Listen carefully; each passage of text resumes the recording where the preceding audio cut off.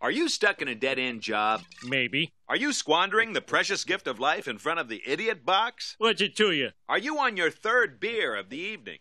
Does whiskey count as beer? Well, maybe it's time you joined the exciting field of monorail conducting by enrolling at the Lanley Institute. Actual institute may not match photo. Marge, I want to be a monorail conductor. Homer, no. It's my lifelong dream. Your lifelong dream was to run out on the field during a baseball game, and you did it last year, remember? Oh, yeah. Good evening. Before we begin, is anyone here an investigative reporter? I am, and she is. Well, I'd like you to please leave. Should we take our hidden camera? Would you? Let's go, Phil.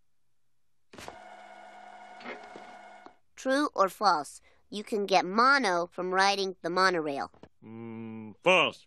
No, wait. Maybe it's true. No, you were right. It's false.